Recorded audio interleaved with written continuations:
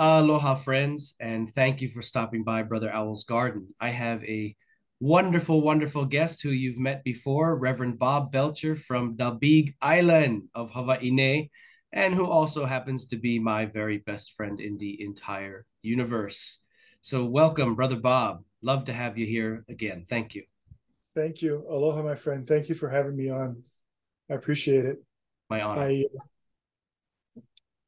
I wanted to talk because I had been on a spiritual retreat in November.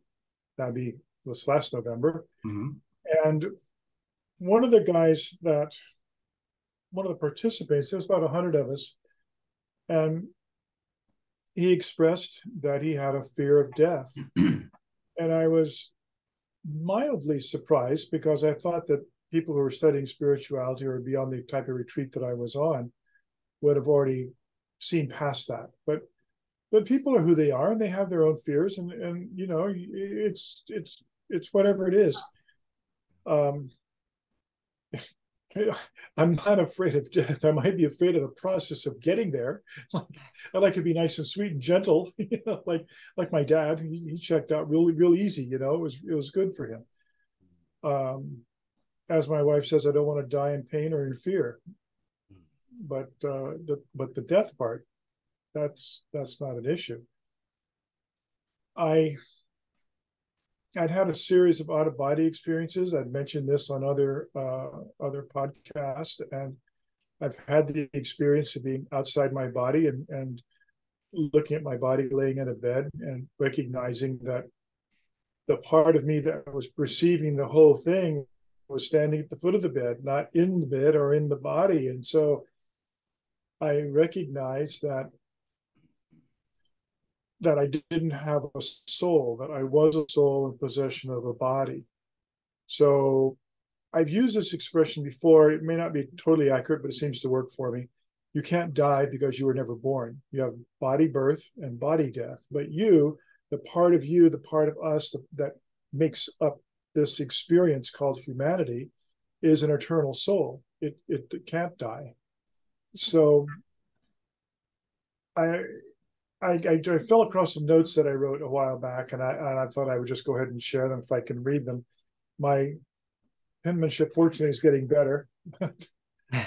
um, Love is what makes life worth living because love is the energy of the creative source energy that makes up the universe. We can't die because we are part of the fabric of what people call God. And what we are is individuated aspects in the consciousness of God. So we can't be separate from God. You don't have to search for God. You find it inside. And you can't die because you're part of what actually created everything. So the body will die, but the consciousness and awareness will live on, but it will morph. And I've used this analogy before. Think of being at home, and you're at home and you have your home personality and your home friends and your home experience, and then you go off to boarding school. And when you go to boarding school, you will take on the persona of a student at the boarding school. So you got your school uniform, if you got one, you're living in a dorm, you're being a student, you're hanging out with your friends, and there's a persona that gets developed in the process of that. That's your school persona, your school personality. As you return home and that semester is over, you remember all the stuff that you did at school, but the personality goes back to the personality you had at home, enriched by the experience that you had in school. So there's a certain shifting or growth in that personality.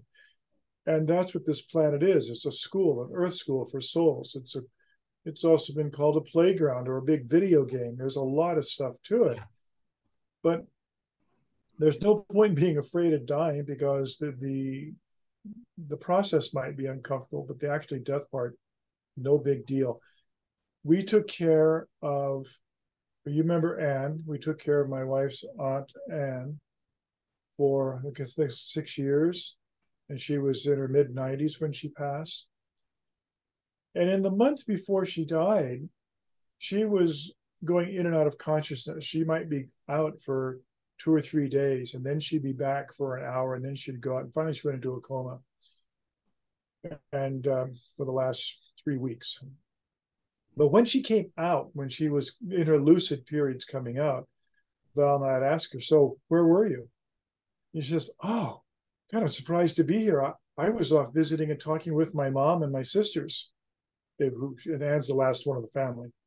So uh, she was having the experience of going home, visiting with family, getting things prepared, whatever that means, and then coming back here and waking up, telling us she was okay, and then she'd take off again. And finally, her body died, and she just went home. But these are experiences that let me know that there's no reason to fear death. As you know, my wife Valerie died when she was 16, and as a reaction to a shellfish allergy, which is how she found out she was allergic. And she was resuscitated at the hospital. And but she had the experience of dying. She dropped dead at the admissions desk. So for her, she's not afraid of death because she's already gone through the experience and came back. So for anybody who is afraid of death, I understand. It's from this perspective, it's an unknown. From the other side perspective, it's a common thing we all do. And I thought I would add something that was written by Einstein, because I have a friend who is a committed atheist and only believes in science, but he won't read any of the books written by scientists about spirituality. So I guess he just wants to hold on to his beliefs.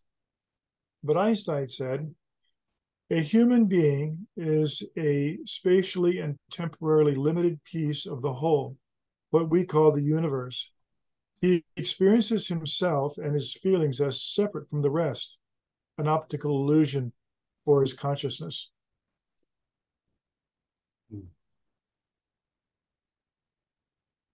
So that's the bottom line of it. You don't have to fear it. It's a natural process. It's just as natural as being born.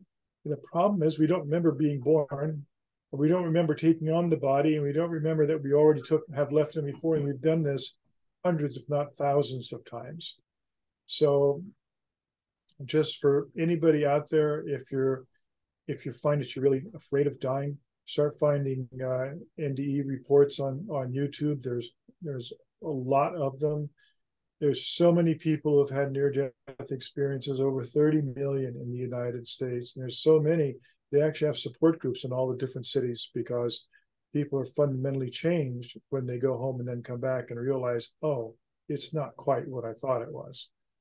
And so I told you it's going to be a real short comment, but that's really what it is. Well, something that, first of all, I think that the fear of death per se is very understandable, even though, at least as far as we can be convinced at this point in our journeys, it certainly seems to be that we've done this forever, and possibly we, you know, spirit, soul, which is not incarnate, tends to want to come back to incarnation. And after a while of being incarnated, we tend to we yearn and want to return to disincarnation. And so, right, although it's not necessarily the same meaning as the infinity symbol, which is like an 8 on its side, right, it seems that that's the flow. It seems to go incarnation, disincarnation, incarnation, disincarnation. And, we talk, and you talked about going home, and you mentioned about how Auntie Anne, was making visits more and more back home before finally going back home. But another way of looking at it is that each incarnation and disincarnation are our home, because you are your home, in the sense that one is not away from home. The spirit wants to incarnate and disincarnate and the body, disincarnate from the body and back and forth and back and forth. And to the extent that, as you mentioned in the boarding school example, it's not that your time at the boarding school, meaning this earth in this body, Right. it's not that that's lost or missed or misplaced time No, no, no. away from home at all. You are where you are meant to be, doing what you are meant to be doing, as long as you are present and attuned to the flow of life. And Correct. we've done this countless times, and we probably have to do it countless more. But I Well, think, it is all by choice. I mean, there's nobody telling you, oh, hey, you know, get on the bus and get back to Earth. You got to go live a life. You choose to go, and you make the contracts and agreements and whatever your guidance counselor tells you got to learn this time around. you know, um, I'm not sure about that personally. I think that um, sometimes we can completely choose freely whatever we want, incarnate or not so much right now, that kind of thing. And then I'm not sure that, and I'm telling you, I'm not sure. I don't know that in other cases, there may be, as you said, guidance counselors. Someone else may say ascended masters, whatever, who are in our soul tribe, our spirit family, who may say, and now what your soul needs to learn from direct personal experience is this. And so you need to go now and get your butt in school. I don't know if that's true. From my understanding, that suggestion might be made, but it's about free will, and so you can choose to incarnate or not. And So you can maybe also maybe there choose are to suggestions or cycle. encouragement, but the decision is yours. Do you mean that? Correct. Okay, Yeah, that's what I mean. right, Like you're not forced. You're not forced to do this. It's not like right. getting drafted. I mean, and I know my friend Rick would chime in now and say that no entity has any right whatsoever to enter your space and usurp your free will and command you to do anything. And he's quite the rebel about that. We have this iconic vision of, for example, a glowing being of light comes and says to you, and you'll hear this in all of the NDE experiences that you talk about. There will always be somebody who comes and says, not yet. You haven't finished your earth work. There's a difference, though. That's somebody who has already chosen to incarnate. They have an NDE experience and they don't want to come back. So, no, sorry. Basically, you made an agreement. So get back and get it done. But Finish if your you're earth work. in that, if you're there home already, there's nobody who look you up and say, "Hey, look, bud, it's your turn to go Oh, back to the." yeah, but That's what I mean by the choice. got it. Once you made the choice, you made a commitment. So Got it. there's a soul contract Yeah, that they talk about. got it. And Um, but Rick would talk about, he mentioned a story to me about a friend of his who had an NDE. By the way, I don't like the term near death experience because you died. yeah, it's a death experience. Meaning your body died. You did depart your body. Right. There was death. So, but what it is we hear from the ones who came back. We don't so much hear as often from the ones who continued onward and did not come back to here. But anyway, There's times when I have, but yes, yeah, it should be called maybe like post death return or something. Anyway, but something. there was a being that came to his friend after his friend had left his body, and started as a pinhead of size of light, pinpoint Right. of light, and came up and was this glowing white being, we might say an angel, and said, "You need to go back. It's not your time. This is not for you now. You need to go back." And he did. Right. But then Rick would say, "Well, who are you to tell me? There's only one of us here." So I can understand his point too. in the I sense that, understand. yeah, in the sense that we Not are all fragments or expressions, individuations of the one. But exactly. yeah, just an differing perceptions. The thing about it is that we we get on the planet and we get these bodies, and the bodies just can't remember what the other half was, what the other experience was. And um, Valerie and I were talking, and we're talking about um, the body experience. And later we came across some writings and some lectures on this, but we were talking about it going, well, the body has a certain, I don't want to use the word karma, but I can't think of a better word. There's things that are inherited in a body. There's things that come through a family. Yeah, There's physical issues, maybe some psychological issues. And when the soul comes in and pairs up with it, these two things merge. And so that's how you get this familial karma, say things within a family. But the soul entity, the soul personality, sought out that family and that body and that experience to deal with the kind of lessons that it needed or wanted to learn. yeah, And I've heard a couple of people describe dying is like ripping Velcro, that it just rips off, and there you go. Other people say there's no sensation at all. Other people we talk about a slight tearing, but they're not. It's nothing to be fearful of. We forget that we've done this hundreds, if not thousands, of right, times. right, right. Well, Bob, there's a lot of people who say, well, part of the process of coming here or coming back here is that you get Mm-hmm. wiped so that you can have genuinely this direct personal experience Absolutely. Yeah. because there's an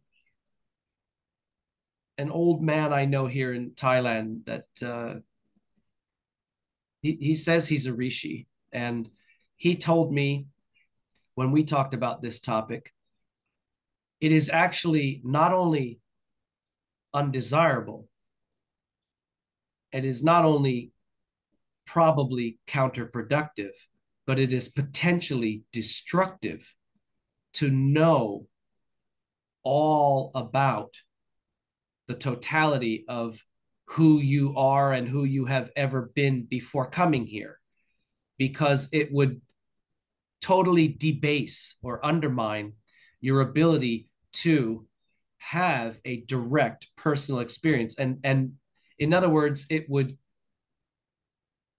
would uh, short circuit the individuation that It's I seems to be completely necessary. Yeah, I completely agree with that. And um it's like be like going to school and you already know all the text anyway, so why bother? There Yeah, you it's it would destroy the experience of the person who is here, because they're here to learn, yeah, or they're here to play. And the yeah, thing is, in either case, if you have this vast knowledge that's just normal in our normal state in spirit, if we have that vast knowledge available to us here, there would be no point in playing the game. There'd be no point in going to the class. There'd be no point in the lesson, because you would know it. I think right, what it is, these lessons, there's you have to learn it experientially. You can't read in a book and say that you know what you read in the book, but you haven't had the experience. right, And I that that each lifetime we grow and learn, and I think that allows us to learn more, just like in grade school. Every knowledge is built upon knowledge, yeah, and I think that same process happens within a spiritual context. right. I think it's the same, and And that's based on talking to a lot of people and reading a lot of books, and having a lot of experience. yeah, um, and yet, Bud, it seems also on the flip side, we arrive here as an already complete being, and then we assimilate into our new identity the ego intellect, the self, the persona, as is arguably necessary to function in this realm, this Yeah. simulation, this matrix, this earth school, this triage, whatever you want to call this planet. Okay. And then we sort of lose ourselves in that for, you know, 20, 30, 40 years, whatever. And then it Whatever. seems that that life on earth tends to start to curve back toward a remembrance and a realization and returning back to the true essence, nature, and being of who we actually are, and of course have always been and will always be. So it's sort of like we take the plunge, like a kid at a pool. One, two, three, boing, dive in. And for the first half of the dive, you go deeper and deeper and deeper into the water, meaning the development of your persona here, your ego, Mm. intellect, identity, personality, etc. And then at a certain point, that kind of starts to shift and you begin to rise back up and come up at the top for a breath of fresh air. And we could think of life as being taking a dive in the pool. And then you come back up for a big gulp of fresh air. Maybe that's another valid metaphor. Well, it's one that I can relate to. I spent about 45 years in the water, Right. as a surfer, a Right. diver, a And boy, were you wrinkled. surface. Pardon me? And boy, were you wrinkled. I was wrinkled, I'll tell you what. Ryan, one of the things that I think is so important about your platform is that I know you have a time consideration, so let me just kind of finish it off with this thought. People who have attained any level of awareness, any knowledge of these esoteric concepts, of these, I'm almost reluctant to say, but those who are awakened, I feel that we have a responsibility to help other people awaken, and we can't wake them up. That's an individual thing. We can provide a framework for them to awaken into. We can provide books and teachings and say, look, read this, read that. Listen to this guy, listen to that one. Meditate, find your own answers. Don't believe me, that's my experience.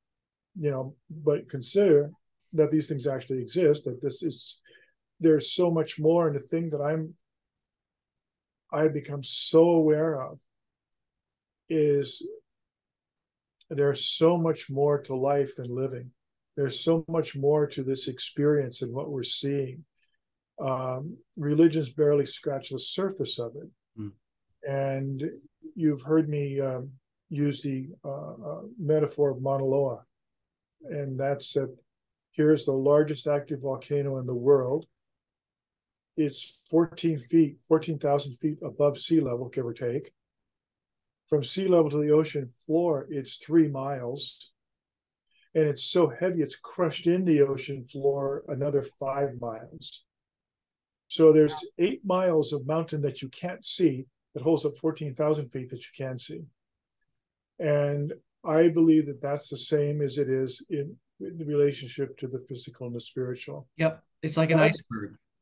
Yeah, that little bit that we call life, that we call this planet, we call the stuff that we see, is supported.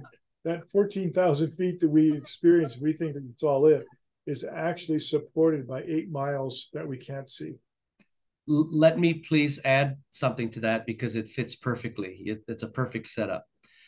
I'm in the process now of coming to a realization about the layers and degrees of the self. And by the way, I've studied none of the Hindu Vedic spirit science on all of that. I know that it is there. I know it exists, but I've studied none of it. So I may or may not overlap with any of that. But the point sticking out above, let's use the iceberg, okay? The little point that's sticking out above the ocean, we'll call that the conscious mind. And right. in there is the projection of self, identity, etc. And it's just a fragment of the entire entity. And below that, we go down into emotions, we go down into the unconscious mind. And again, this is unfolding to me now, these days, recently. I think that what we call the unconscious mind at a certain depth is soul. And I think that at a deeper depth than that is capital S, self. So that what I we can go may there. call our higher self is actually the connection. You know the Michelangelo painting with the hand of man and the hand of God. And by the way, please note that the finger of God is reaching out and offering, and the finger of man is unsure and sort of non-committal. That's very poignant in that painting. The offer of absolute connection is there, and from the side of universal source, all God, he's reaching and extending firmly out, and from the side of the incarnate self, forgetful, disconnected being that we tend to be if we lose track of things, that the finger is sort of, well, maybe. So, but I think that these degrees of being, you have the conscious, the projected self, the consciousness, and then the emotional layers, which is like the lid on top of everything that of the issues, and then into the unconscious at a certain depth, I think is what we call soul. And then I think below that, or at a certain level of that, is where we are inseparably, eternally connected in self. That is where we are all one in that level. And I Right. I just wanted to share that because it's a work in progress. Okay. I'm not there, but it's where I'm at right now in my understanding as it unfolds to me. What I do know experientially is that love is the connector for all of it.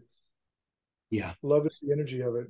And the more that I study, the more that I experience, the more that I just live, Yeah. uh, it's all about love. It's all, as Brother Ed said, it's all about love. Yeah. But And what about evil? not enough love. I had to let you get that in there. You had to. Thanks. Um, no matter what religion any of our viewers might be coming from, no matter what background or tradition or understanding or absence of all of the above, you may be coming to this discussion with me and Bob. No matter how you currently understand or don't God, please, as one grain of absolute immutable truth, always remember that no matter what you want to call God, God is pure love. From that, we can all Absolutely. agree. And I do acknowledge Neil Donald Walsh for making that point in the God Solution, the book that he shared on this platform with us. You can look for it Right. earlier in the videos. And I think that again, no matter what your understanding, which will be incomplete and probably incorrect in some ways, and no matter what your religion, which will be incomplete and possibly incorrect in some ways, about what you believe, which does not mean it's true, God to be, that is the intersectionality of all, that God is pure love. And we are from that, we are of that, we are made of that, we are that. And so, yes, we are here entirely for the agenda and purpose of love. That's why we're here. A lot of people today think we are here to, well, the purpose of my life is to be happy. Not really. It's The not a purpose of my purpose, it's life an is to feel experience. good. Say again, please. That's not a purpose. That's an experience. Yeah, it's actually a result. It's a You know, result. yeah. But Yeah. oh, I'm here to be happy. Well, I hope that you can be happy as much as possible, but it's not why you're here. And oh well, the whole thing about my life is to feel good all the time. As long as I'm feeling good, really, we're here to love and to grow in love and to expand in our self awareness, meaning capital S, our awareness that we are the self that we have originated from. We are an expression of the Godhead. Oh, I don't like Well, all that's the what. religious stuff you're saying. Okay, pure love. Don't get caught up in labels. Labels come from our side of things, incarnate, individuated on the earth in bodies, in groups called cultures, societies, traditions, and and in periods of time that may or may not relate to the one we're in right now. So that stuff Um, all uh, comes from this side, but pure love, eternal, pure timeless. love. It's and I think I'll sign off with this one. Uh, one of my mentors many years ago said, "You don't really have to understand it. You just have to get it. Yeah. Understanding is a Booby prize. You don't need to understand water in order to get wet." Or to jump in and enjoy swimming, Yeah, have a good splash, you know. A final thought that I would offer is to the people viewing this video who we might define as materialists, people who believe that all of that spiritual stuff is bunk, it's all nonsense, imagination, stuff that's made up to make you feel more comfortable, etc. For those who believe that the body is you and when you die, that's it, you're dropped in a hole and you don't exist anymore. Many of the people who do not have the spiritual connection or understanding or resources to look to in the event of the fear of death, which I do think is understandable because we do it's forget. unknown. Yeah, It's well, unknown. we forget.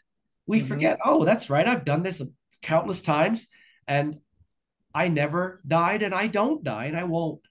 I just keep forgetting that I'm not this body. I've come to associate so deeply with this physical vehicle I occupy and this realm that I navigate through that I forgot that this is the glove, but I am the hand. Okay. So for those Yeah. who believe that, when the body dies, that's it, you're done, you're dropped in a hole. And yet they are also afraid of death. Well, because it's nothing for them, literally. Well, but what they're afraid of is the experience of non existence. After I die, it's just black. There's nothing. And there's also not you. But if there's no you, there's no experiencing. And if there's no experiencing, why are you afraid of experiencing non existence? You Right. either continue or you don't. So, So for those that have the materialist view and also the maybe unconscious dread of dying with a materialist mindset, you you should have a very big laugh at that fear when you realize that that fear is the fear of experiencing not existing. I, It's not I, possible. as I told a friend of mine, says, "Well, if you don't, you're going to be really surprised when your body dies and you don't." Yeah, I love it.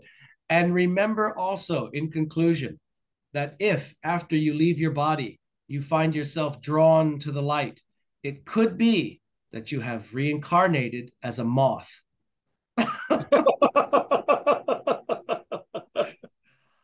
Let's leave it there for now, Brother Bob. And thank you so much for popping in and visiting us. And I hope that what we've shared today truly and genuinely dismisses the fears that most people have. I mean, the fear of death is second only to the fear of public speaking.